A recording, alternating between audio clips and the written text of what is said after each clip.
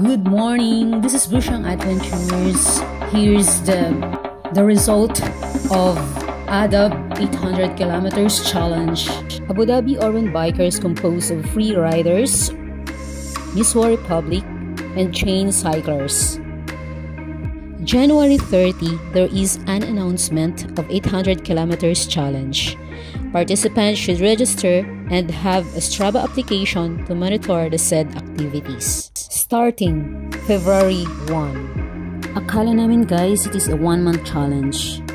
But look, 13 days only. Grabe. Ang lalakas. Congratulations to the winners and runner-ups in the Adub 800 kilometers challenge. Challenge winner Ansid, having 804.03 kilometers.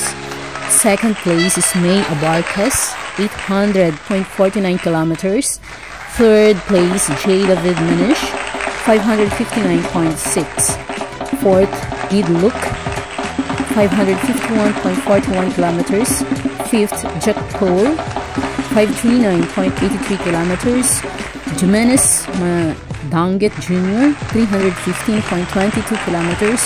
Martinez, 187.94 kilometers. Jovenjohn L Bautista, 147.65 kilometers. And sa lahat, congratulations, win or loss, we all win because we have proven to ourselves that whatever we put our minds into, we can make it happen. Sana tuloy-tuloy lang po ang pagpapadyak natin. Not for the challenge or for any prize, but for ourselves. Our own health, for our own families na umaasa sa atin. Thank you so much. To the two ladies, Annie and May, I salute you both. Finish talaga ang 800 kilometers.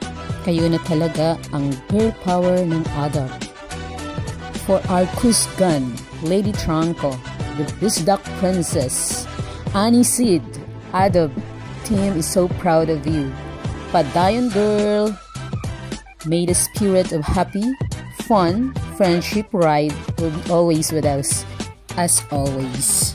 Creating wonderful memories cause it's forever. Kaya padyak pa more. Enjoy! May pahabol mga kapadyak. Galing sa ating third winner.